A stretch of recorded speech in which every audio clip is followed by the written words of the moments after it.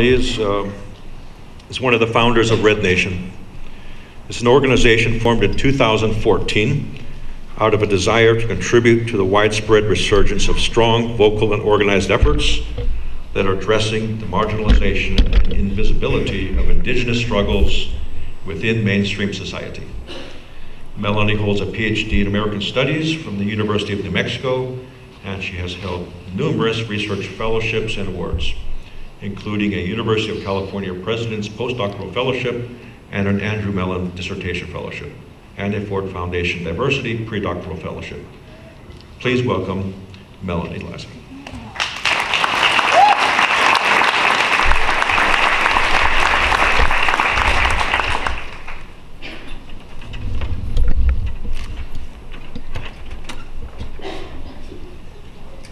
Could bring this down a bit shorter.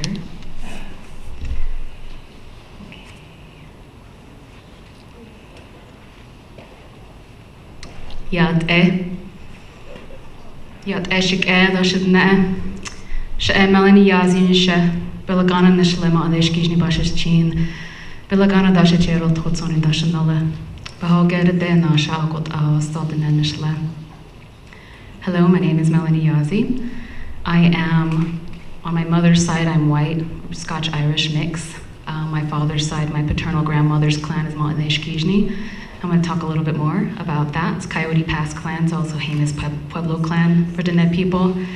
And on my paternal grandfather's side, I am Tlotsoni, or Big Water. So water is in my name and in my blood. And this is how I identify myself as a Diné woman.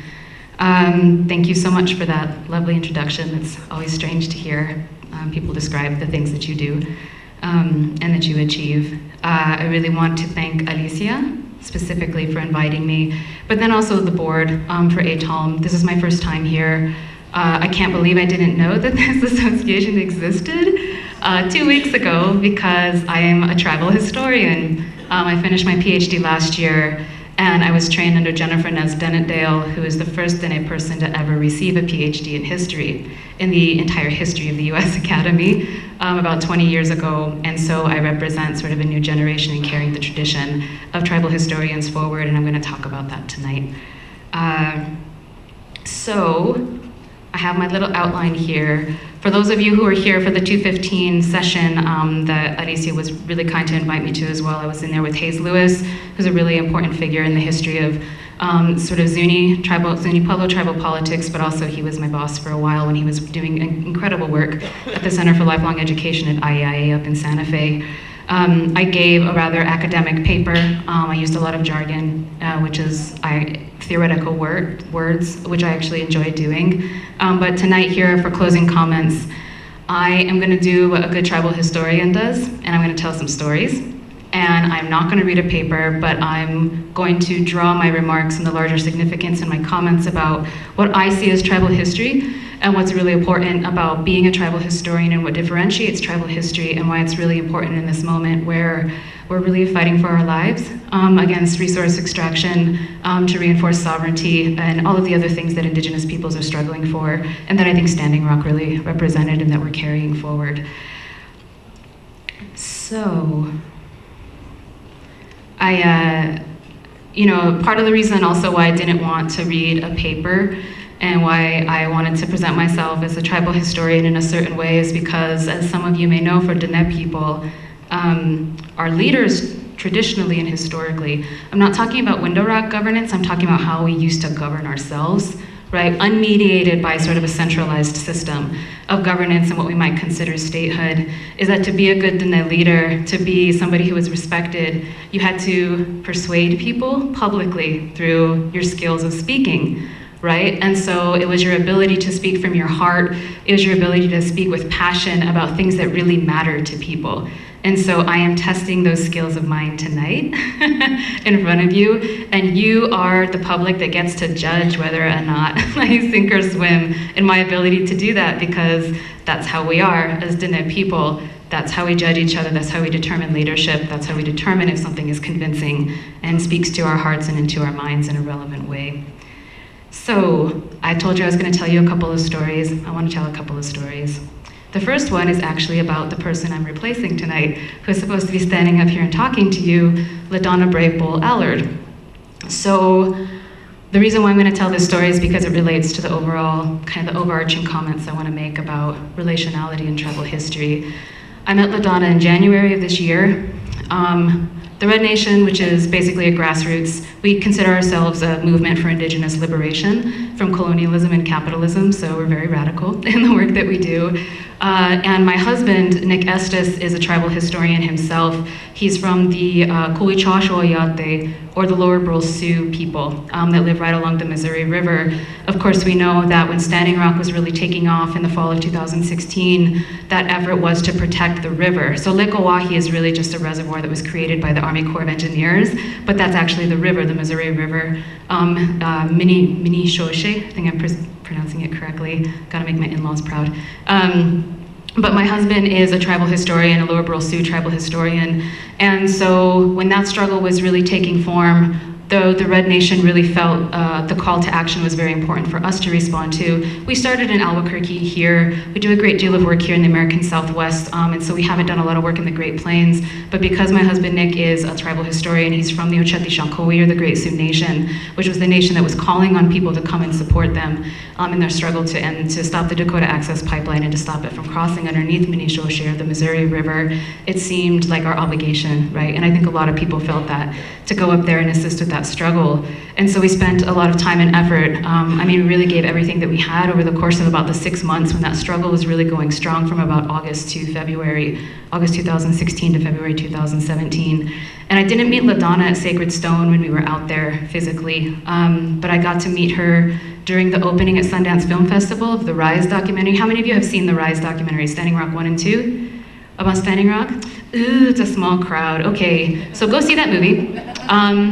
It was produced by Viceland, and it was filmed and produced by an entirely indigenous crew, mostly indigenous women. But in Standing Rock 2, which is sort of the historical arc of why Standing Rock happened, why it came into existence, and why it became what it did, Nick and LaDonna, my husband Nick, and LaDonna, who's a tribal historian, right, from Standing Rock, they both are in that documentary.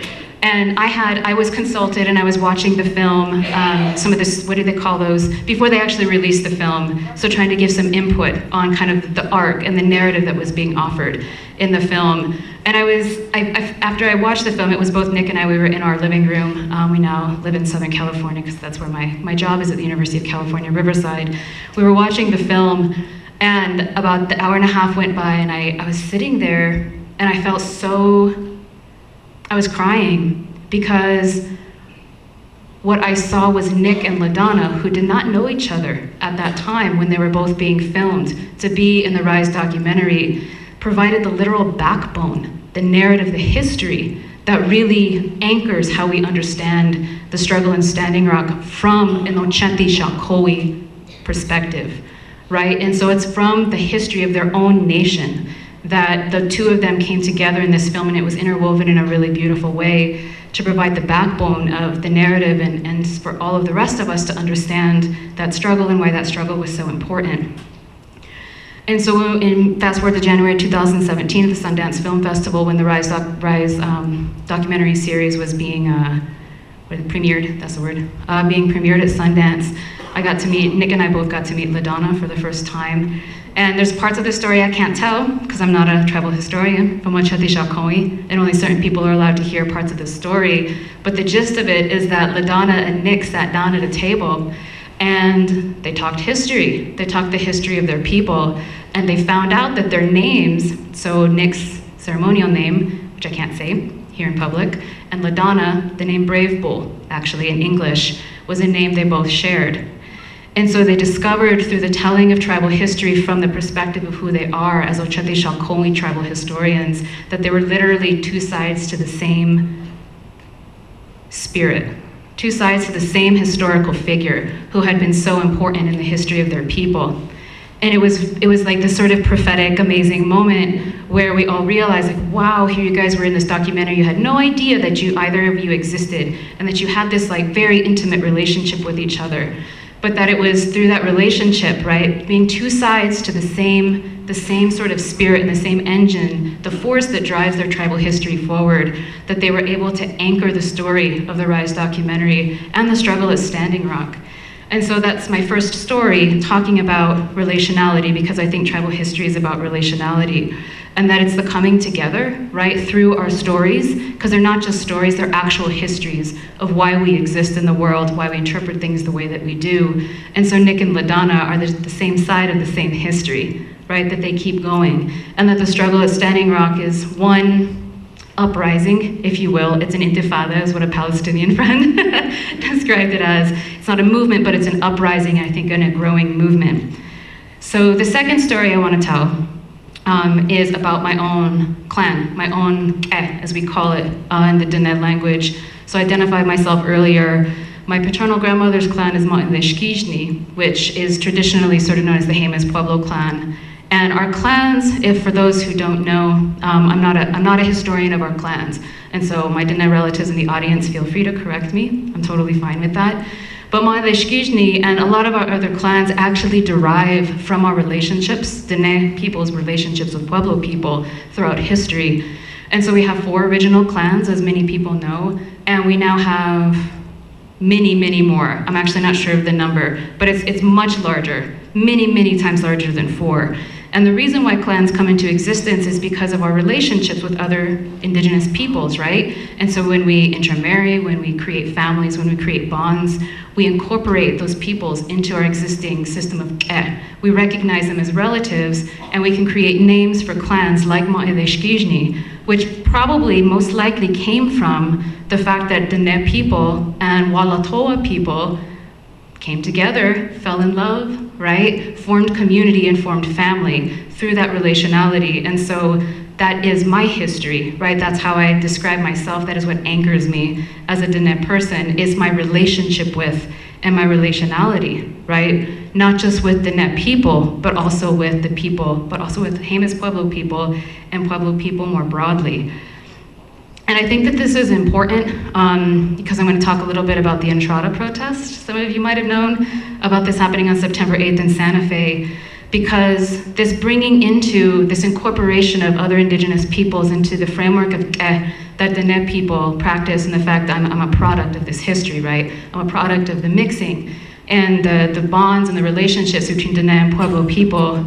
It's not just an interpersonal kind of thing, right? It's not just about our erotic or our familial relationships with one another, but it's also the basis for political affiliation and political affinity. And the reason why I say this is because Roxanne Dunbar-Ortiz, who delivered a brilliant talk in Santa Fe, some of you may have been there last night as part of the Lannan Foundation's lecture series, she reminded us in the audience that there were a lot of Dene or Navajo people who came to the aid of Pueblo folks in 1680, right, to help make the Pueblo Revolt a success, to kick Spanish colonizers off the land. Of course, we know they came back, but nevertheless, the spirit of ke, the spirit of our relationship and our bonds with each other as Dene and Pueblo people, is partly what made the revolt such a success. And so fast forward to 2017, in the Red Nation, as some of you may have known, we've been in the media a lot in New Mexico recently because of the arrests, particularly of one of the young women, Jennifer Marley, who's from San Ildefonso Pueblo, who's one of the lead organizers with our organization, the Red Nation, was arrested and charged with 2 felonies and 5 misdemeanors, right, by the Santa Fe Police Department for protesting the Entrada reenactment, which is part of Las Fiestas, which is this annual celebration in Santa Fe some of you may be familiar with. And the Entrada protest, you know, is really a reenactment of what the Caballeros de Vargas, which is the sort of the council that sponsors the Entrada, talk about as a bloodless reconquest following the 1680 Pueblo Revolt. And this is all about history, right? This is how we define history, because the protest wasn't just, it's not just a bunch of young people screaming, which is how we've been portrayed a bit in the media, but it's really about our indigenous youth reclaiming a history of resistance, and a history that is not afraid to be honest about the fact that colonialism is at the heart of the history of New Mexico, and that colonialism continues to be at the heart of how indigenous peoples are treated, particularly because of resource extraction. And so for something like the Entrada to be celebrated, right? Which in the Entrada to be narrated a certain way as the bloodless reconquest of Pueblo people is actually the opposite of the truth of how history unfolds if we understand the history of the United States, if we understand the history of Spanish imperialism as a history of conquest, right? And a conquest that is still very much ongoing even though we now live under occupation by the United States. And so there have been a lot of media narratives about how that protest has been portrayed, but I think what's really important to highlight is that the young women who led that protest and who've been leading the effort to abolish the Entrada have developed a group that's growing called the Diné Pueblo Youth Alliance. And they spoke at our Indigenous Peoples Day rally on Monday in Albuquerque. But they're this group of really incredible young Diné and Pueblo women from different Pueblos, not just one, and Diné women from all over the Nebekayar, the Navajo Nation. And what they're doing is they're reforging the relationships and the bonds that Diné and Pueblo people have always had, that I am a product of. And a lot of the coverage of the protests and responses from people, including Diné people and Pueblo people and others in New Mexico who have a stake, right, in how history is told and how we interpret history, has been about division. It's been about, oh, these are a group of young Native people and white and